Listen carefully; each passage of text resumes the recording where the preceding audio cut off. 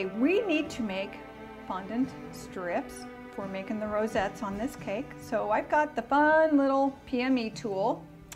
You can find it online. Susan's got it. All right, we're going to set this for a small area. This is kind of big. I want it a little bit smaller than that. So the nice thing about this sucker is you can adjust it. See if my little ones will work where I want it. So if I want to go even littler, which I don't want to go that little, let's try that. All right, screw. Look, there's ridges right here. We can put that in there. Put this one in there.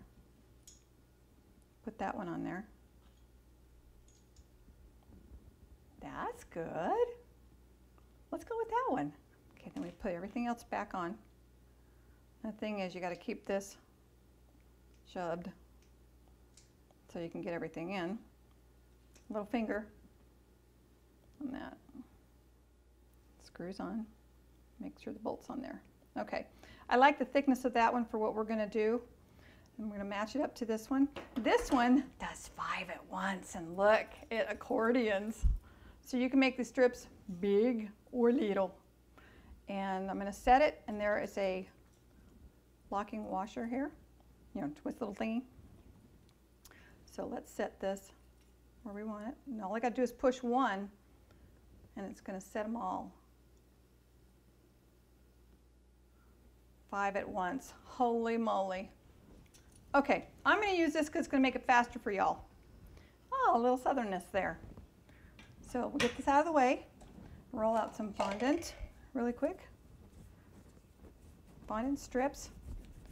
I'm going to show you what these look like when we're playing with them, okay? But I like my KitchenAid. So roll this out here. Dusted this so it's not sticking. Get it down where you want it, but it is sticking to my rolling pin. Stainless steel will do that. So you got to dust this a little bit, flip it over. Okay, roll this out. See how it's getting it perfect because I'm getting it down. I'm feeling for these. Okay, so we're rolling this out, getting it, dusted it. Just letting it go where it wants. I could go like this if I wanted to just spread it out a little bit more. There you go. Let this finish it. You don't have to roll this. You can actually hang on to it and push. It's easier. You get more control that way. Perfection strips go with you. Okay? See, it's floating over the fondant. Not stretching anymore. So it's where we want it to be. So we get this out of your way. Set this here. And we're going to take and push it like that. Isn't that cool? We're going to get all these perfections done at once. Now the fun part is getting them up without screwing them up.